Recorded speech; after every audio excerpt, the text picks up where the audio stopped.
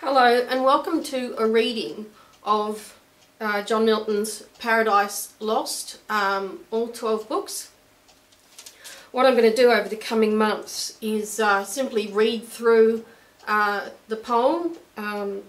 maybe giving a analysis as well. My name is Kathy Williams-Devries. I studied this as part of my graduate diploma in Shakespeare Studies, and I've read it all, and I wanted to share the joy I've found with this work with you all on YouTube. So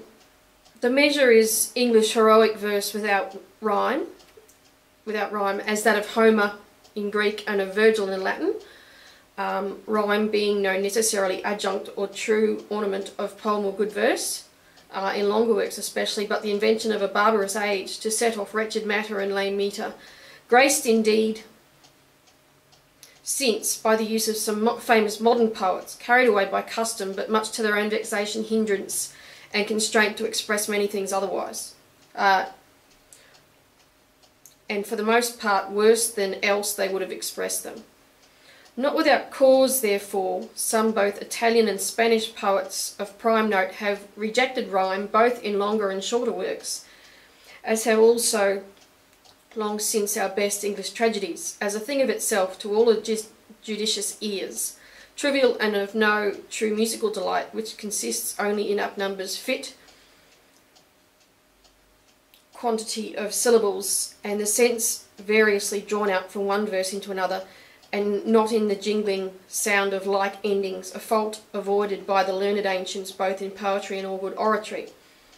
This neglect then of rhyme so little is to be taken for a defect, though it may seem so perhaps to vulgar readers, that it is rather to be esteemed an example set, the first in English, of ancient liberty recovered to heroic poem from the troublesome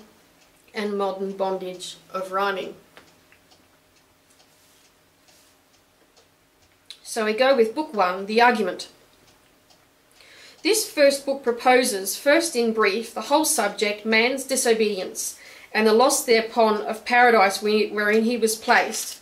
then touches the prime cause of his fall, the serpent, or rather Satan in the serpent, who, revolting from God and drawing to his side many legions of angels, was by the command of God driven out of heaven with all his crew into the great deep. Which action passed over, the poem hastes into the midst of things, presenting Satan with his angels now fallen into hell, described here, not in the centre, for heaven and earth may be supposed as yet not made, certainly not yet accursed, but in a place of utter darkness, fitly as called chaos. Here Satan with his angels lying on the burning lake, thunderstruck and astonished, after a certain space recovers, as from confusion, pulls up him who next in order and dignity lay by him. They confer of their miserable fall. Satan awakens all his legions, who lay till then in the same manner confounded. They rise, their numbers array of battle, their chief leaders named, according to the idols known afterwards in Canaan and the countries adjoining. To these Satan directs his speech, comforts them with hope yet of regaining heaven, but tells them lastly of a new world, a new kind of creature to be created, according to an ancient prophecy or report in heaven, for that angels were long before this visible creation, was the opinion of many ancient fathers. To find out the truth of this prophecy and what to determine thereon, he refers to a full council. What his associates then attempt. Pandemonium, the palace of Satan rises, suddenly built out of the deep, the infernal peers there sit in council. So we begin the poem. Of man's first disobedient, and the fruit of that forbidden tree whose mortal taste brought death into the world and all our woe, with loss of Eden, till one greater man restore us, and regain the blissful seat, sing heavenly muse, that on the secret top of Oreb or of Sinai didst inspire that shepherd, who first taught the chosen seed, in the beginning, how the heavens and earth rose out of chaos, or of Sion hill delight thee more, and Siloa's brook that flowed fast by the oracle of God.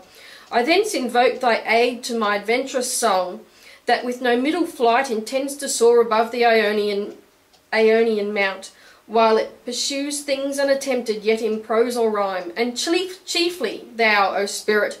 that dost prefer before all temples the upright heart and pure, instruct me, for thou knowest, thou from the first wast present, and with mighty wings outspread, dove-like satst brooding on the vast abyss, and madest it pregnant. What in me is dark, illumine, what is low, raise and support, that to the height of this great argument I may assert eternal providence, and justify the ways of God to men.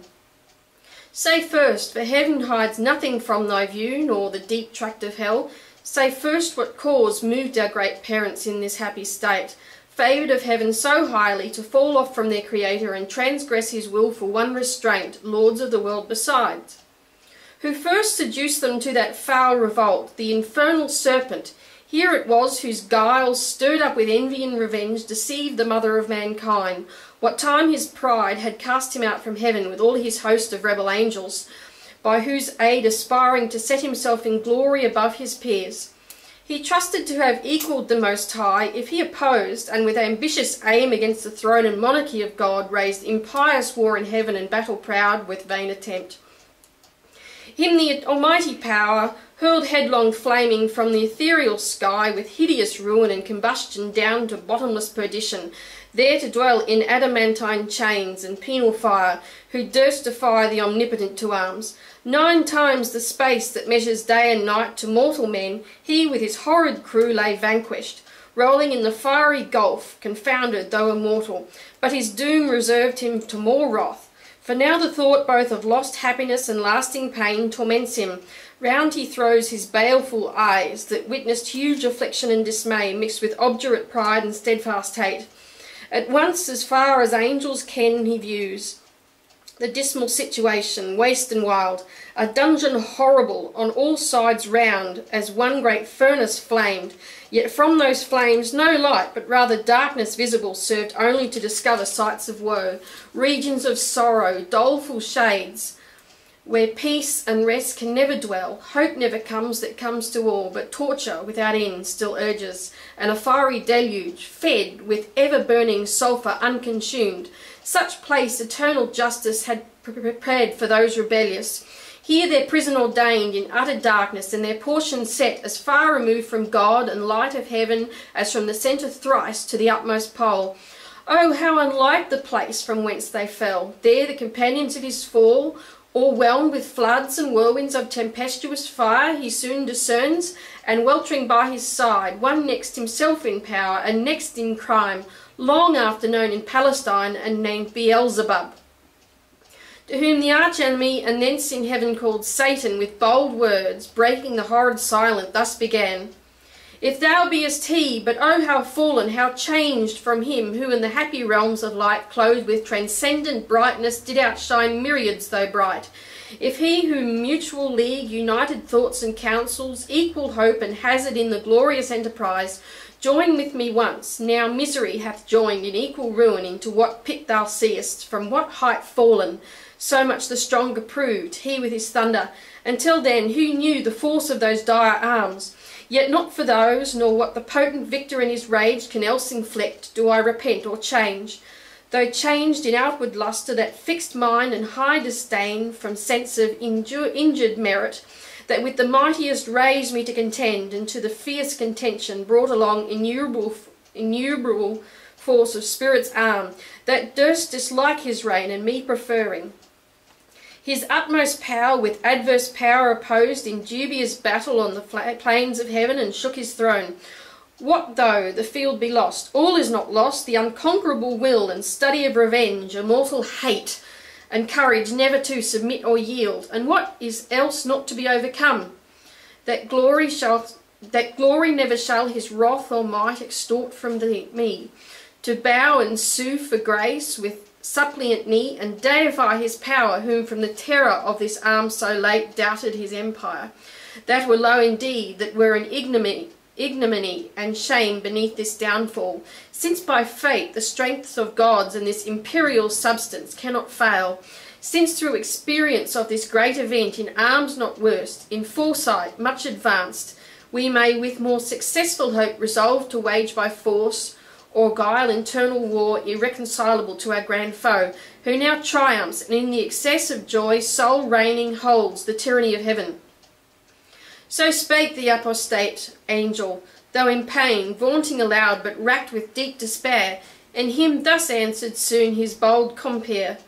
O Prince, O Chief of many throned powers, that lead the embattled seraphim to war under thy conduct, and in dreadful deeds fearless, endangered heaven's perpetual king, and put to proof his high supremacy, whether upheld by strength, or chance, or fate, too well I see and rue the dire event, that with sad overthrow and foul defeat has lost us heaven, and all this mighty host in horrible destruction laid thus low, as far as gods and heavenly essences can perish. For the mind and spirit remains invincible, and vigour soon returns, though all our glory extinct, and happy state here swallowed up in endless misery. But what if he, our conqueror, whom I now of force believe almighty, since no less than such could have overpowered such force as ours, have left us this spirit and strength entire, strongly to suffer and support our pains, that we may so suffice his vengeful ire, or do him mightier service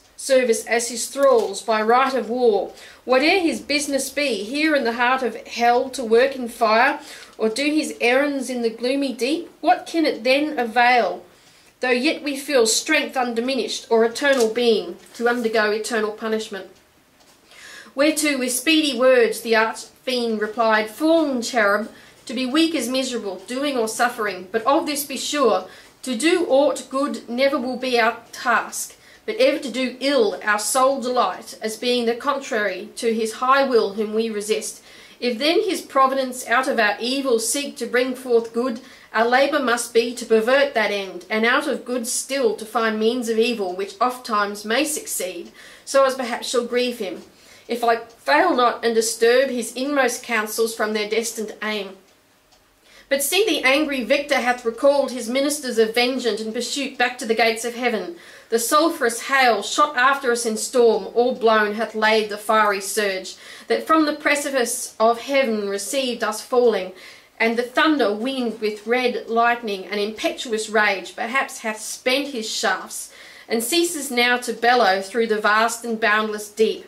Let us not slip the occasion where the scorn or satiate fury yield it from our foe. Seest thou yon dreary plain, forlorn and wild, the seat of desolation, void of light, save what the glimmering of those livid flames cast pale and dreadful? Listen, thither let us tend, from off the tossing of these fiery waves, there rest, if any rest can harbour there, and reassembling our afflicted powers, consult how we may henceforth most defend our enemy, our own loss how repair, how overcome this dire calamity, what reinforcement we may gain from hope, if not what resolution from despair. Thus Satan, talking to his nearest mate with head uplift above the wave, and eyes that sparkled blazed, his other parts besides, prone on the flood, extended long and large, lay floating many a rood, in bulk as huge as whom the fables name of monstrous size, Titanian or earth-born, that warred on Jove, Briareus or Typhon, whom the den by ancient Tarsus held, or that sea-beast Leviathan, which God of all his works creates as hugest that swims the ocean's stream, him haply slumbering on the Norway foam, the pilot of some small night-foundered skiff, deeming some island off, as seamen tell, with fixed anchor in his scaly rind, moors by his side under the lee, while night invests the sea and wished morn delays. So stretched out huge in length the arch-fiend lay, chained on the burning lake, nor ever thence had risen nor heaved his head, but that the will and high permission of all-ruling heaven left him at large to his own dark designs, that with reiterated crimes he might heap on himself damnation while he sought evil to others, and enraged might see how all his malice served but to bring forth infinite goodness, grace, and mercy shown on man by him, seduced, but on himself treble confusion, wrath, and vengeance poured. Forthwith upright he rears from off the pool, his mighty stature, on each hand the flames driven backwards slope their pointing spires, and rolled in billows, leaving in the midst a horrid veil. Then with expanded wings he steers his flight aloft, incumbent on the dusky air that felt unusual weight, till on dry land he lights, if it were land that ever burned with solid as the lake with liquid fire, and such appeared in hue as when the force of subterranean wind transports a hill torn from Pelorus, or the shattered side of thundering Etna, whose combustible and fueled entrails thence conceiving fire, sublimed with mineral fury, aid the winds, and leave a singed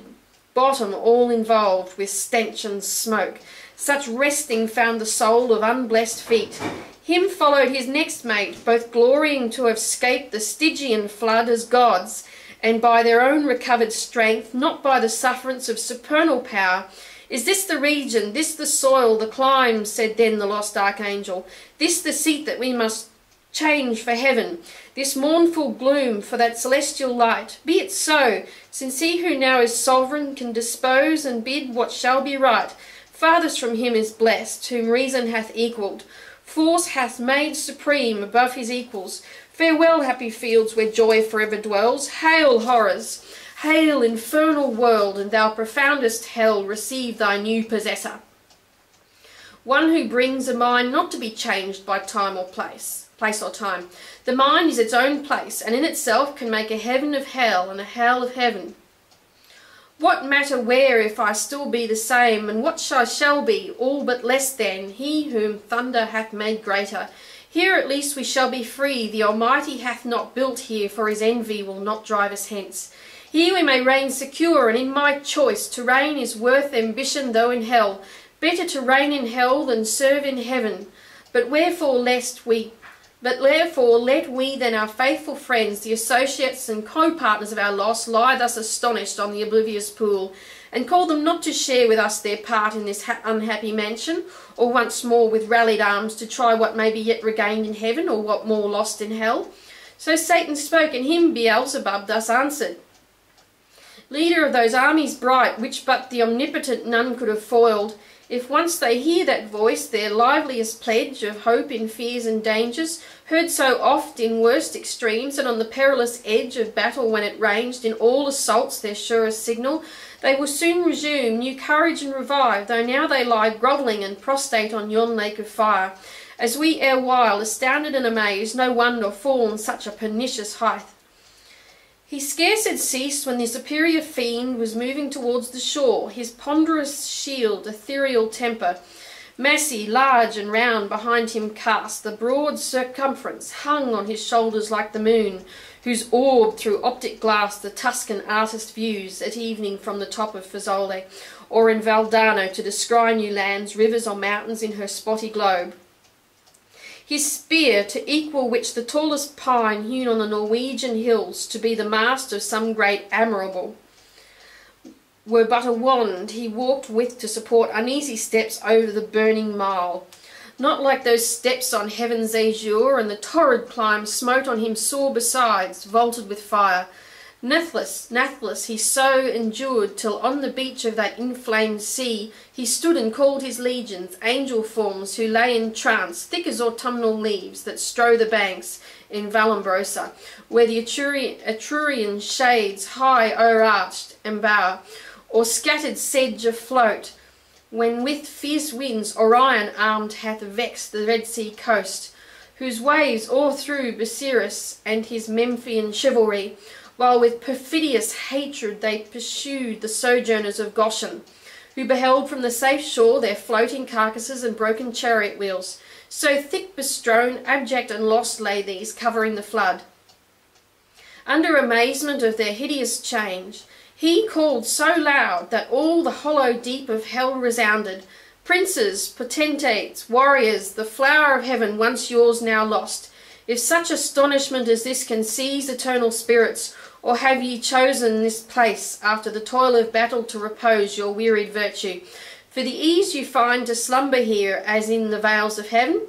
Or in this abject posture have ye sworn to adore the conqueror, who now beholds cherub and seraph rolling in the flood with scattered arms and ensigns, till anon his swift pursuers from heaven's gates discern the advantage,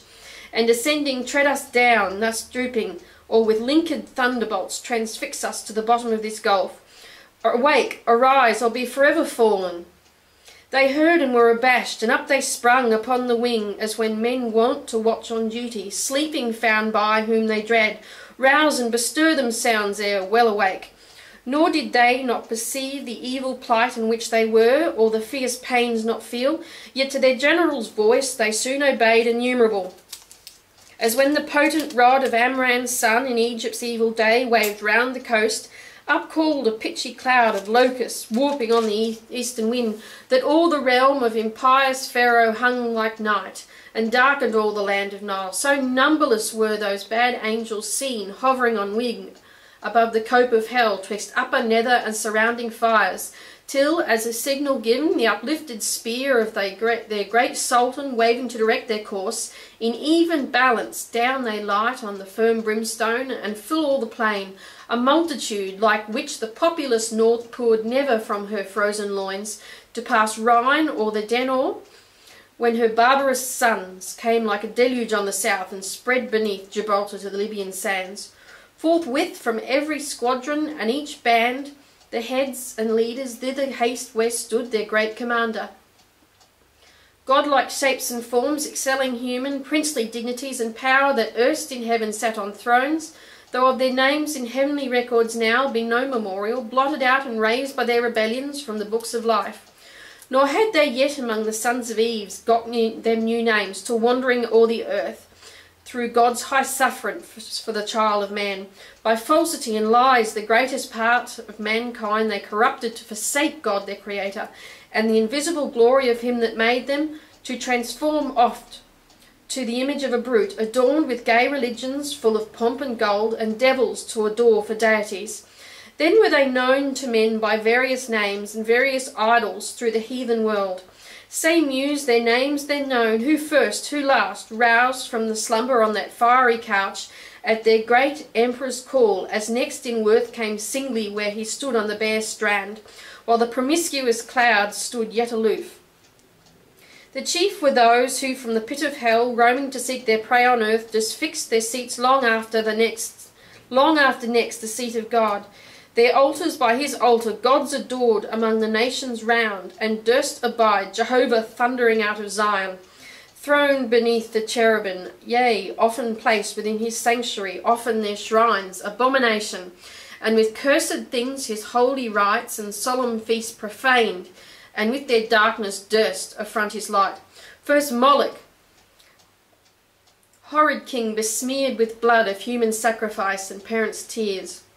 though for the noise of drums and timbrels loud, their children's cries unheard that passed through fire, to his grim idol, him the Ammonite, worshipped in Rabbah and her watery plain, in Argob and in Basan, to the stream of utmost Arnon. Nor content with such audacious neighbourhood, the wisest heart of Solomon he led by fraud, to build his temple right against the temple of God, on that opprobrious hill, and made his grove the pleasant valley of Hinnon,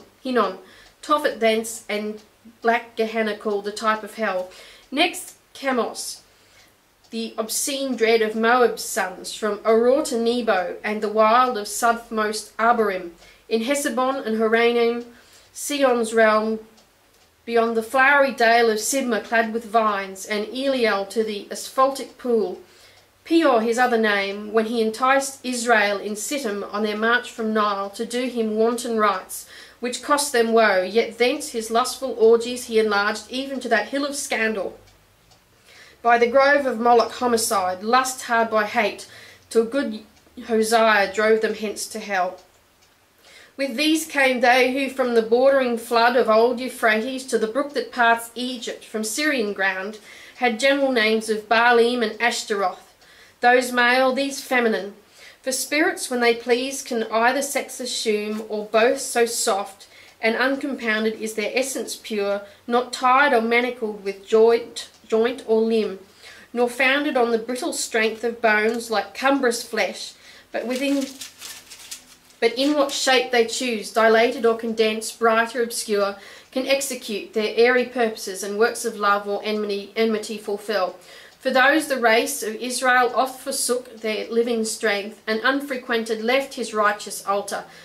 bowing lowly down to bestial gods, for which their heads as low bowed down in battle, sunk before the spear of despicable foes. With these in troop came Ashtoreth, whom the Phoenicians called Astarte, queen of heaven, with crescent horns, to whose bright image nightly by the moon Sidonian virgins paid their vows and songs. In Zion, also not unsung, where stood her temple on the offensive mountain, built by that uxorious king, whose heart, though large, beguiled by his fair idolatresses, fell to idols foul. Thammuz came next behind, whose annual wound in Lebanon allured the Syrian damsels to lament his fate in amorous ditties all a summer's day, while smooth Anonis from his native work ran purple to the sea, supposed with blood of Thammuz yearly wounded. The love tale infected Sion's daughters with like heat, whose wanton passions in the sacred porch Ezekiel saw, when by the vision led his eye surveyed the dark idolatries of alienated Judah. Next came one who mourned in earnest, when the captive ark maimed his brute image, head and hands lopped off in his own temple, on the Grunsel edge, where he fell flat and shamed his worshippers. Dagon his name, sea monster, upward man and downward fish, yet had his temple high reared in Azotus, dreaded through the coast of Palestine, in Gath and Ascalon and Acheron and Gaza's frontier bounds. Him followed Rimmon, whose delightful seat was fair Damascus, on the fertile banks of Ammana and Pharphar, lucid streams. And he also against the house of God was bold. A leper once he lost, and gained a king, Ahaz, with his sottish conqueror, whom he drew God's altar to disparage and displace for one of Syrian mode, whereon to burn his odious offerings, and adore the gods whom he had vanquished. After these appeared a crew who under names of old renown, Osiris, Isis, Horus, and their train, with monstrous shapes and sorceries abused fanatic Egypt and her priests, to seek their wandering gods disguised in brutish forms rather than human. Nor did Israel escape the infection when their borrowed gold composed the calf in Oreb, and the rebel king doubled that sin in Bethel and in Dan, likening his maker to the grazed ox. Jehovah, who in one night when he passed from Egypt marching, equalled with one stroke both her firstborn and all her bleating gods. Belial came last, than whom a spirit more lewd fell not from heaven, or more gross to love vice for itself. To him no temple stood or altar smote, yet who more oft than he in temples and at altars, when the priest turns atheist, as did Eli's sons, who filled with lust and violence the house of God. In courts and palaces he also reigns, and in luxurious cities, where the noise of riot ascends above their loftiest towers, and injury and outrage. And when night darkens the streets, then wander forth the sons of Belial, flown with insolence and wine. Witness the streets of Sodom, and that night in Gibeah, when the hospitable door exposed a matron to avoid worse rape. These were the prime in order and in might. The rest were long to tell, though far renowned. The Ionian gods of Yavin's issue held gods, yet confessed later than heaven and earth their boasted parents. Titan, heaven's firstborn, with his enormous brood and birthright, seized by younger Saturn, he from mightier Jove, his own and Rhea's son, like measure found. So Jove usurping reigned. These first in Crete and Ida known, thence on the snowy top of cold Olympus ruled the middle air, their highest heaven, or on the Delphian cliff, or on Dodona, and through all the bounds of Doric land, or whom with Saturn old fled over Adria to the Hesperian fields, and o'er the Celtic roamed the utmost isles. All these and more came flocking, but with looks downcast and damp, yet such wherein appealed obscure some glimpse of joy, to have found their chief not in despair, to have found themselves not lost in loss itself, which on his countenance cast like doubtful hue. But he his wonted pride soon recollecting, with high words that bore semblance of worth, not substance, gently raised their fainting courage, and dispelled their fears. Then straight commands that at the warlike sound of trumpets loud and clarions be upreared his mighty standard, their proud honour claimed, Azazel at his right, a cherub tall, who forthwith from the glittering staff unfurled the imperial ensign, which full high advanced shone like a meteor streaming to the wind, with gems and golden lustre rich emblazed. seraphic arms and trophies, all the while sonorous metal blowing martial sound, at which the universal host upsent a shout that tore hell's concave, and beyond frighted the reign of chaos and old night. All in a moment through the gloom were seen 10,000 banners rise into the air with orient colours waving. With them rose a forest huge of spears, and thronging helms appeared, and serried shield in thick array of depth immeasurable. Anon they move in perfect phalanx to the Dorian mood of flutes and soft recorders, such as raised to height of noblest temper heroes old, arming to battle, and instead of rage deliberate valour breathed, firm and unmoved, with dread of death to flight or foul retreat, nor wanting power to mitigate and swage with solemn tortures, troubled thoughts, and chase anguish and doubt and fear and sorrow and pain from mortal or immortal minds. Thus they, breathing united force, with fixed thought, moved on in silence to soft pipes that charmed their painful steps o'er the burnt soil. And now advanced in view they stood, a horrid front of dreadful length and dazzling arms, in guise of warriors old with ordered spear and shield, awaiting what command their mighty chief had to impose. He through the armoured files darts his experienced eye, and soon traversed the whole battalion views, their order due, their visages and stature as of gods, their number last he sums. And now his heart distends with pride, and hardening in his strength glories, for never since created man met such embodied force as named with these could merit more than that small infantry, warred on by cranes. Though all the giant brood of Phlegra with the heroic race were joined that fought at Thebes and Ilium, on each side mixed with auxiliar gods, and what resounds in fables or romance of Uther's son, begirt with British and Armoric knights, and all who since, baptized or infidel, jousted in Aspremont or Montalban, Damasco or Morocco or Trebizond, or whom Beserta sent from Afric shore when Charlemagne with all his peerage fell by Fontarabia. Thus far these beyond compare of mortal prowess, yet observe these dread commander, he above the rest, in shape and gesture proudly eminent, stood like a tower, his form had yet not lost all her original brightness, nor appeared less than archangel ruined, and the excess of glory obscured, as when the sun new risen looks through the horizontal misty air, shorn of his beams, or from behind the moon in dim eclipse disastrous twilight sheds on half the nations, and with fear of change perplexes monarchs.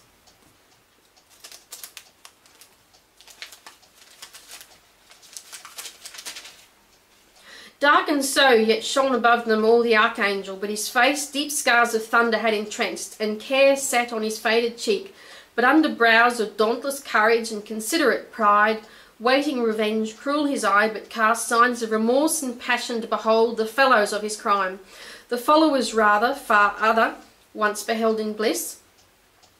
condemned forever now to have their lot in pain, millions of spirits for his fault immersed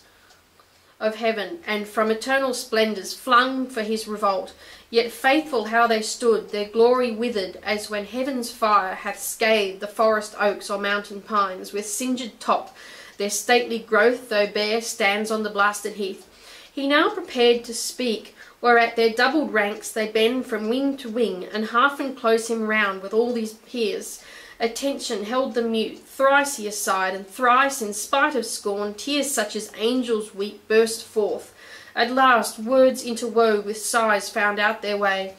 O myriads of immortal spirits, O powers matchless, but with the Almighty, and that strife was not inglorious, though the event was dire, as this place testifies, and this dire change hateful to utter.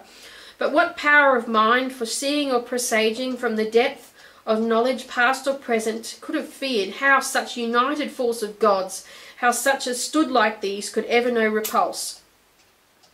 For who can yet believe, though after loss, that all these puissant legions, whose exile hath emptied heaven, shall fail to reascend, self-raised, and repossess their native seat? For me be witness all the host of heaven, if counsels different, or dangers shunned by me, have lost our hopes. But he who reigns monarch in heaven, till then as one secure, sat on his throne,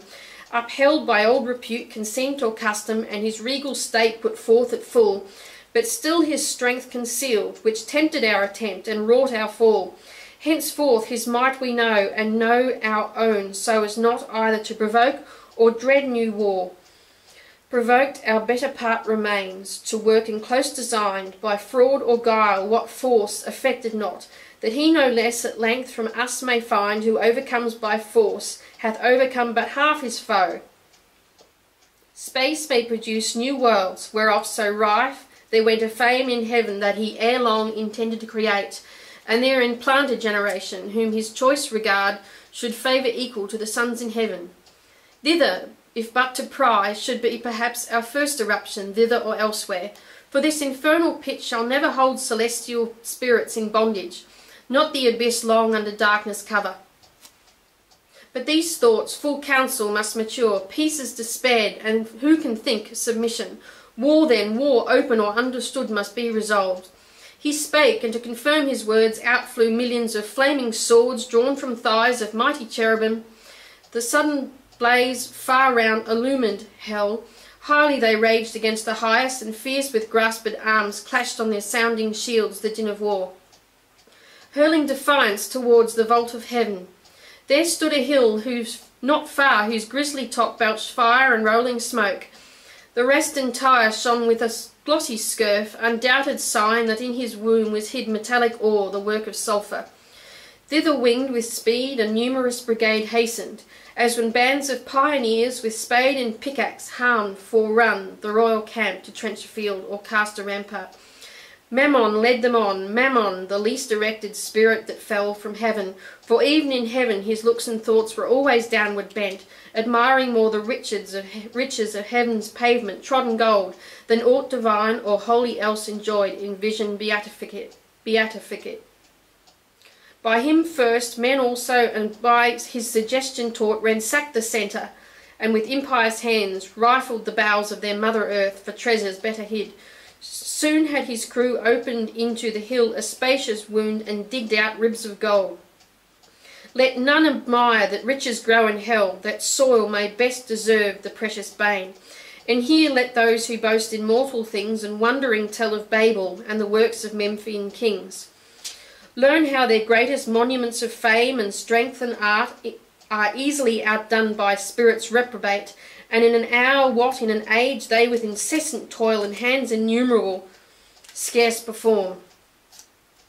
Nigh on the plain, in many cells prepared that underneath had veins of liquid fire, sluiced from the lake, a second multitude with wondrous art founded the massy ore, severing each kind and scummed the bullion dross. A third as soon had formed within the ground of various mould, and from the boiling cells by strange conveyance filled each hollow nook,